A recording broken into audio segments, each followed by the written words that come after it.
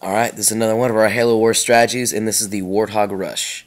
Alright, so the first thing you need to do when you start off is start off as Professor Anders, because she can upgrade to the gunner ability a lot faster and for a lot less money.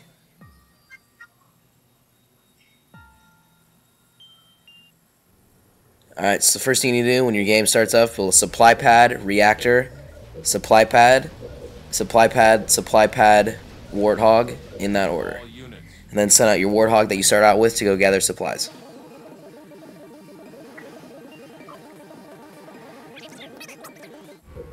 Alright, so we're up against the Arbiter right now, which is pretty much the worst case scenario because the Arbiter by himself can just take down Warthogs with his rage ability. So when we go in, we're going to make sure that we have enough money for a disruption bomb so we can completely disable him.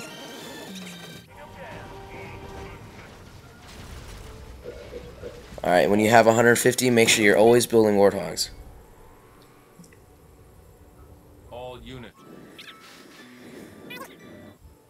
Alright, and after your reactor builds and you have 125, upgrade those 3 Warthogs to gunner.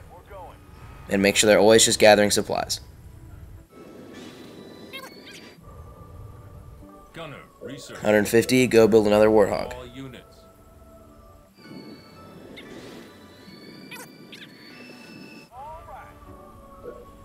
Orders. All units.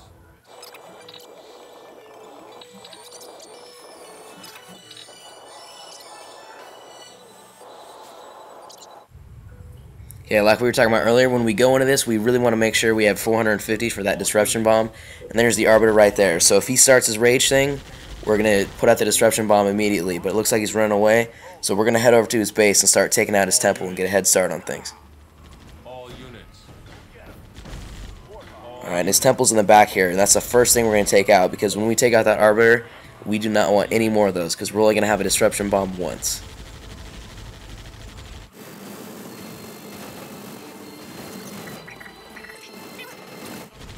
Alright, so the Arbiter's back right here, and he started attacking my guys, so I'm going to throw out a disruption bomb as soon as I can.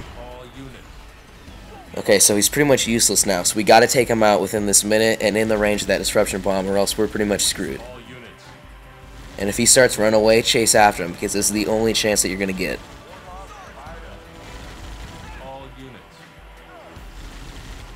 Alright, so that's pretty much the main battle right there, is we just took out the Arbiter, so now it's pretty much a matter of destroying his base and any units that he puts out. And now you don't have to save up 450 for that disruption bomb, so you can go ahead and build Warthogs as fast as you can.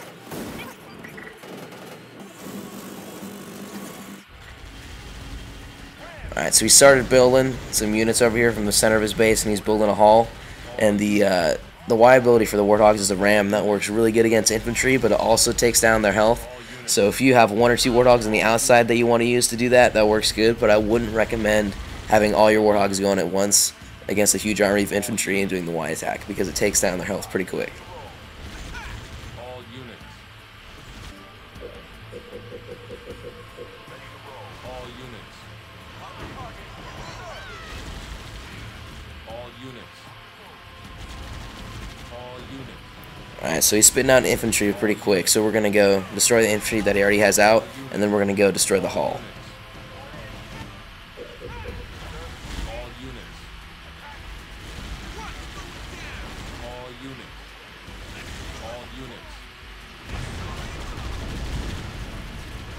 Alright, we got a rebel base over there that's starting to shoot at us, so I'm just going to move my guys a little bit closer to avoid the fire.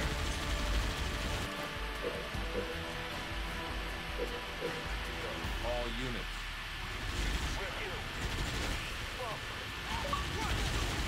All units. All units. Alright, so we've got that hall destroyed, so I'm going to check out in the back and see what he's building back there. And it looks like he's got a temple up, so we're going to destroy that, but he resigned because he knew it was over. Alright, so that is the Warthog Rush with Professor Anders. Thanks for watching, and don't forget to subscribe.